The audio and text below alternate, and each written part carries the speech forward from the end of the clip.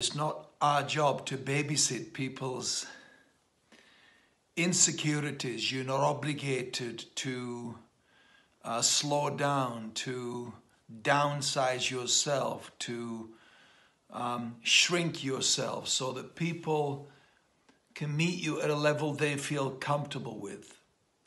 And I don't mean that we can't adapt and we can't make adjustments in social situations for the sake of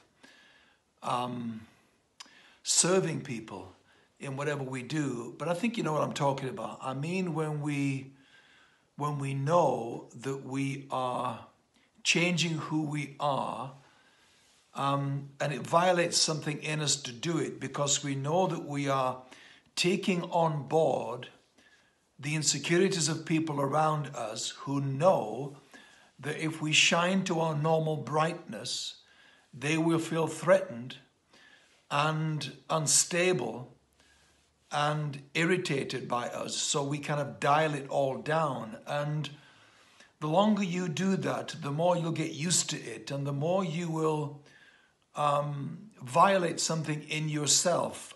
And what I've learned about babysitting people's insecurities, to use that metaphor, is that if the insecurities are the babies that you're sitting for, they've been dropped off permanently. The owners of the insecurities that you are taking on board are not coming back for them.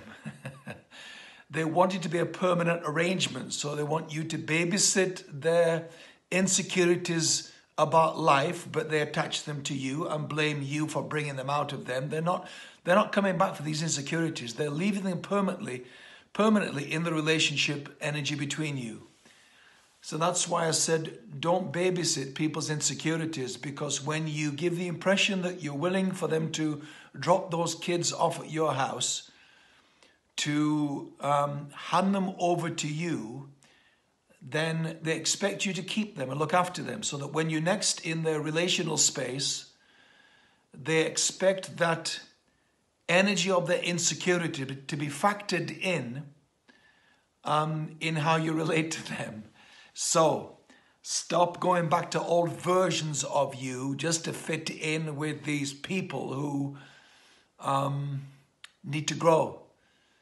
And your best gift to them is not downsizing to fit in with them, but to being who you are supposed to be in front of them, and let that be its own challenge, provocation, disruption, to encourage them to do the same thing with their lives.